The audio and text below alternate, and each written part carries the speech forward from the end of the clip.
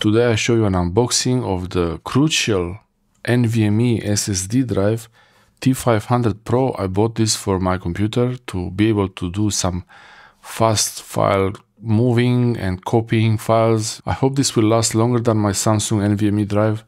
The Samsung were a little bit more expensive and the Crucial was cheaper, but the Seagate works for me in my computer. Samsung, I had some strange issues with it, so I'm kind of avoiding Samsung now. Those are a bit more expensive. And this is PCIe Gen 4 NVMe M.2 SSD drive. The Pro series, I don't know exactly, I guess it's about the speed. And this is without the heatsink, because by the time I decided to buy this, I had the version with heatsink in the cart on Amazon, but it was sold out. The heatsink version, it was the difference was very less than 10 euro to have the heatsink. So that's a really great deal. I got this Arctic M.2 Pro M.2 SSD, and I hope the size is actually correct. So maybe this is the right size. Okay, I got this for very cheap, like 5 or 6 euro. So because I wanted to get the Crucial, I was trying to decide between the Kingston NV3, which was not great performance, and the Crucial P3 Pro, which was also, or P3 Plus or something like that, which was also not great performance. This was more expensive than both of those, but I decided I'll better get something that's a more performance. The type of NVMe, the type of SSD on this one is much better than the other ones. I don't really know much difference. I mean, I don't think I would use this for such a long time that it matters, and I wouldn't do so many read-writes to it. But this is 1 terabyte Gen 4, and Gen 4 is cheaper now because Gen 5 it's already out, and my motherboard doesn't support Gen 5, so that's fine for me. 7,300 megabytes per second, and that's a read up to. They always like to put the read there. Performance for gaming and content creation. Oh, that's for me. So I like how they start to market these things for content creation also, not just gaming. Yeah, I like Crucial. I have some memory for a laptop. I upgraded before and everything was fine with the memory. The Crucial was really good. And I'm hoping this is also going to be fine. Crucial by Micron. So it's not some small brand. Crucial is a really big brand. T500 Pro series PCIe Gen 4 NVMe 2280 M.2 SSD. So I think it's the same. Yeah, the cooling fins, it's the same size, so that's great. What else here? Origin Malaysia. Barcodes identification for SSD. Lots of things here, and scan for setup. I like it. There must be some. Actually I don't like that each company has its own app for the SSD monitoring. Seagate has one, Samsung Magician, Seagate C2, Samsung Magician, and now I don't know how these ones call them. So you have to install like 3-4 apps for. I guess it gives you a reason not to buy multiple brands and keep the same. But I was looking for Seagate actually. I wanted to buy a Seagate SSD, but they were not available. I don't know why. And if they were available, they were pretty expensive. Blazing Gen 4 performance, meaning slower than the current generation. And accelerate gaming and content creation with Microsoft Direct Storage. I don't know what that's supposed to do. And backward compatible with Gen 3.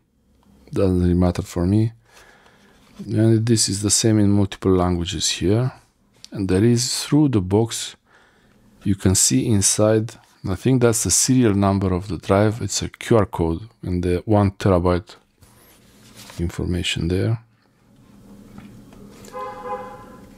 Yeah, it's here it's information about that, how 1 terabyte is not really 1 terabyte and how you will see less when you connect it to the computer, but I guess most of us, we are already used to this. You see 1 terabyte, you don't really think it's gonna be exactly 1 terabyte. So that's the box outside. Let's see. Now we'll see if it's sealed. There's one seal here, and I don't see any other way to open. There is another seal on this side, so this is a label here. Okay, I will get my Victorinox Tinker miniature unboxing knife right there. Yeah, don't forget to close it.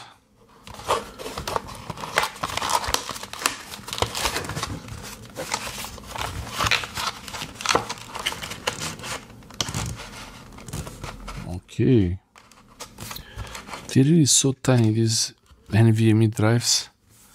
They're so tiny. So I made a video before about removing the label from NVMe drive, and I got some comments that saying that it's not good, and that I wanted to clarify. I wanted to make it clear that that NVMe drive was out of warranty, so it didn't matter. I didn't have to worry about warranty on that drive, and that's why I removed that label. But this one is without the heatsink, and I have the heatsink aftermarket, the Arctic M.2 Pro. I have the aftermarket heatsink, but I don't think I will remove the sticker. And someone was saying that actually some of these stickers are made of metal, like copper or aluminum, but you would see if you watch that video from about the Samsung 970 Pro or Plus, I think it was, the label was just plain paper.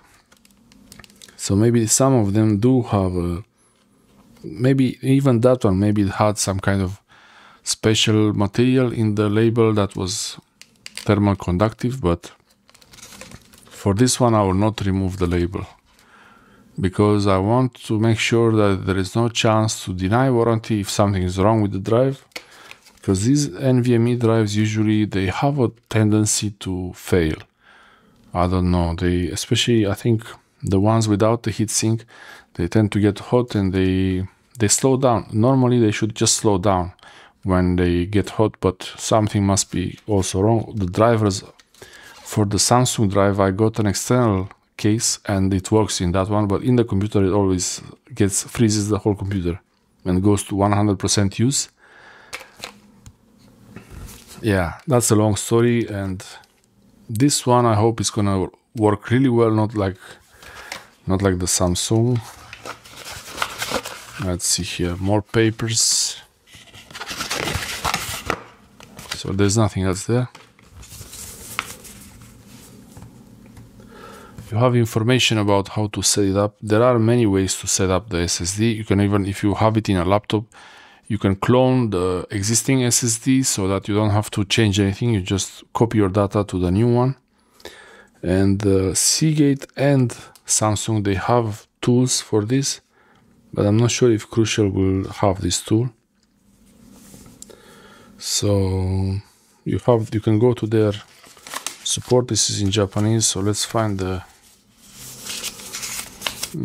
Crucial SSD, the memory experts. Okay, that's Japanese, Korean, Taiwan, English.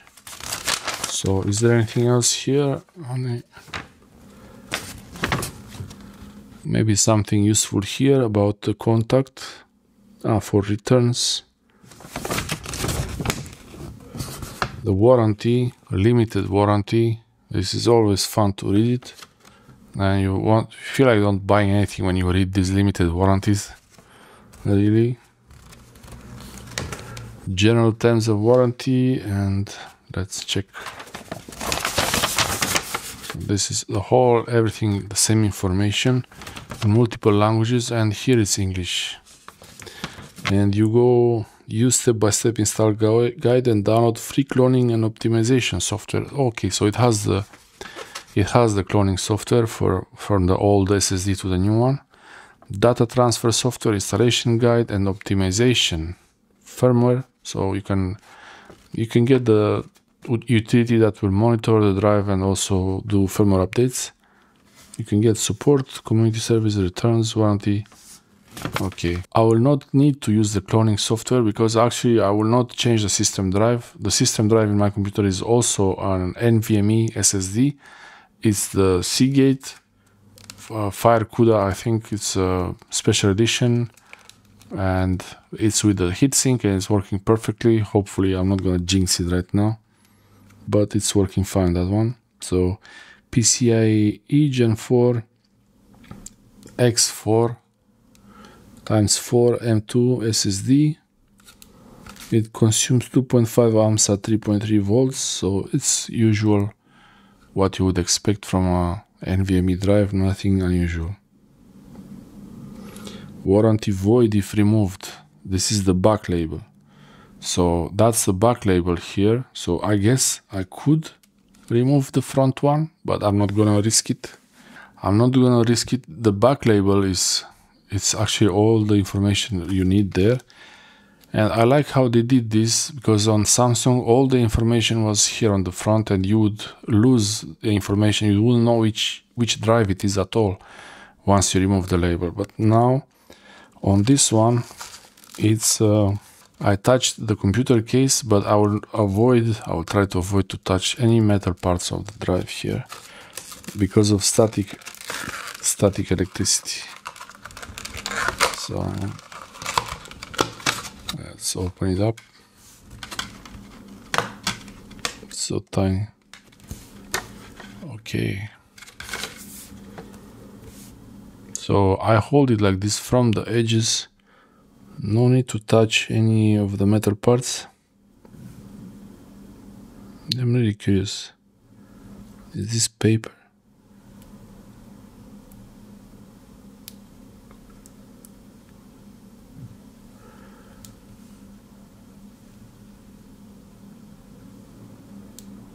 Yeah, I don't know. Maybe it's not paper. Maybe it's some kind of plastic that is conductive or something like that. I don't know.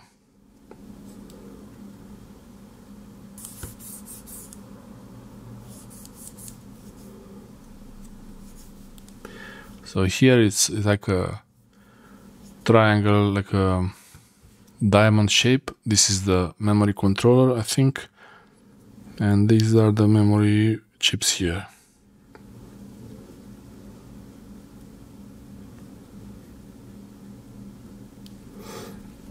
On this label it doesn't say warranty void if removed, but I'm not gonna remove it. I'll keep it like that.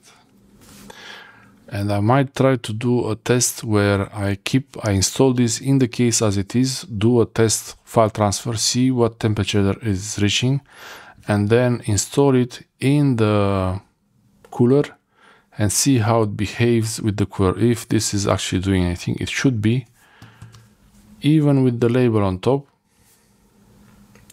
Even if I don't remove the label, and even the back label, here is just, there's nothing there. The heat will come out mostly from the memory, from the controller actually. The heat will be generated from the memory controller and it's gonna go a bit dissipated towards the memory chips. And they do need a bit of warmth, a bit of heat to operate properly, so that's not gonna be a problem. Okay, I will do some tests. I will install it. Okay, it's nice that here you have the option where you can grab it like this with the fingers, so it can sit there. Pretty good. I'll do a few tests and I will probably make them in the separate video, so this one is not too long, because I think this one is already too long. And I'll check this cooler also. Thanks for watching. That's it for this video.